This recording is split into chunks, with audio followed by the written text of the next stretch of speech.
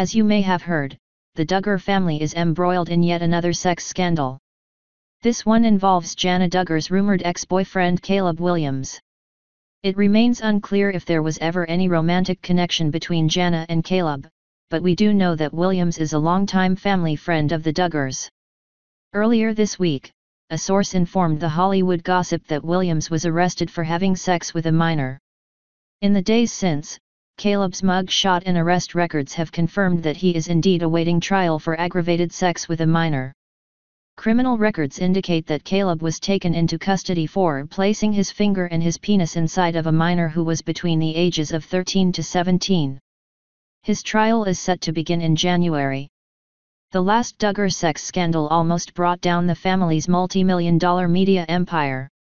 And since Jim Bob and Michelle have 19 kids, some of whom have children of their own, and most of whom have never held down a real job, that would have been disastrous for the family's finances. So you would think the Duggars would do everything in their power to distance themselves from Caleb right now. But it seems they don't see his current scandal as any big deal. The Duggars of all people know what it's like to be reamed by the media, a source close to the family tells Radar Online. To them it's just another day and another story.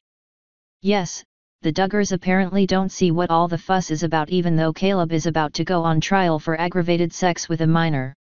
Jim Bob and Michelle Duggar in Honduras. The Duggars are not judgmental people, the source explained. They know because of Josh how easy it is to make a mistake. Sources say the Duggars are standing by the Williams, even though Caleb's brother Jacob was recently arrested for child abuse. Duggar family better check their little ones, our source told us earlier this week. This is a dangerous fella. Williams are trying their best to cover it up. But despite how much they have to lose and the serious nature of the allegations, it seems the Duggars once again are not prioritizing their children's safety.